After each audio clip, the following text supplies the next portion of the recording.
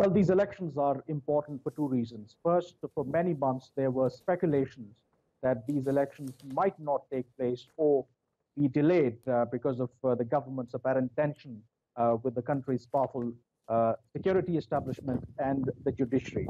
But since these elections are taking place, so in that sense, that is very significant. Secondly, these elections will determine that who will take control the upper house of parliament.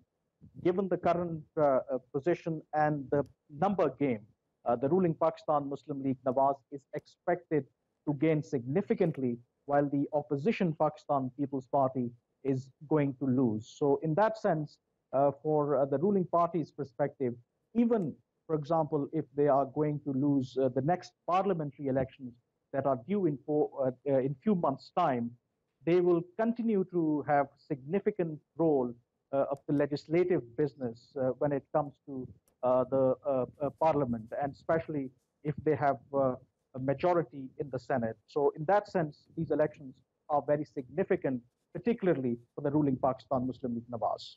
And as we mentioned, candidates from Nawaz Sharif's ruling party have been barred from contesting the polls on a party platform. Why was this the case, and how might this affect the final outcome? And this is happening for the first time in the history of Pakistan, that any political party, especially the Pakistan Muslim League Nawaz candidates, are not allowed to contest elections on their party platform, and they are contesting elections as an independent candidate. The reason for this, that recently the country's Supreme Court ruled that the former Prime Minister Nawaz Sharif, who was disqualified in July last year over corruption allegations, cannot be the head of his own political party. And all his decisions, including the nomination of candidates for the Senate elections, were declared illegal. However, in order to avoid political controversy and unrest, the Election Commission, however, allowed PML-N candidates to contest elections as an independent candidate.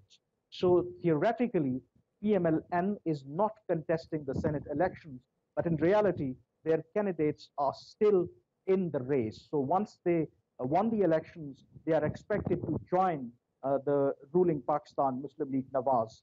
So in reality, this will not have a huge significance when it comes to the final outcome of these elections.